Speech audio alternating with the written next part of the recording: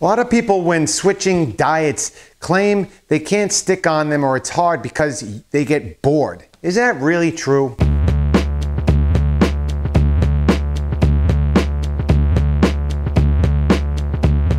Hey there, NJ, Route22.com here with another low-carb keto carnivore chat. And today it's about the complaints people utter out when they switch to a limited diet that says they get bored. Now in the carnivore diet specifically, or even the low-carb diet, but they get bored because they can't have the foods that they used to have, and all of a sudden 1,000 items become like 10 or 20 items. They get bored.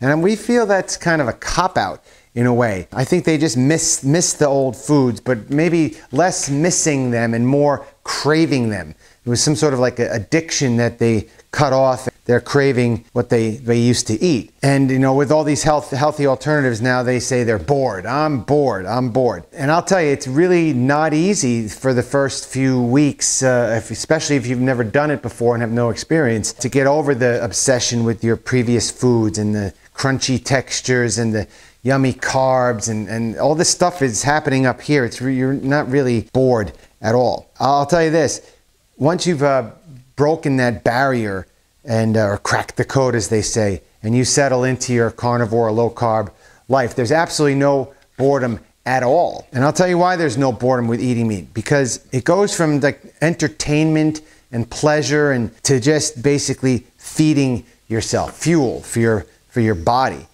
You never really think about food. When we just eat meat, you never really think about food. You don't even really get hungry ever. And when you do, it's a very slow, gradual building up of the hunger, and you eat your meat. Hopefully you have meat on hand. And I think another reason people claim they get bored is because they're taking photos and they're constantly blogging or vlogging or social mediaing about their food. And I guess if they have the same thing again, they can't post something and they become like anxious. I really don't know. It is liberating, to finally have cracked the code to where we're not thinking about food at all. And in the rare instance where we do get a craving, we're human. Sometimes we get hungry. We go for some leftovers that we typically have in the fridge, low carb bacon, leftover meat. There's not too many snacks that we keep around. I mean, I used to do macadamias, but I prefer just having my leftover cooked food.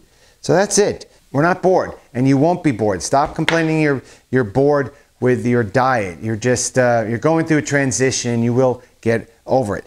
So that's it. If you like this video, hit the like and subscribe and all that other nonsense, and I'll see you next time.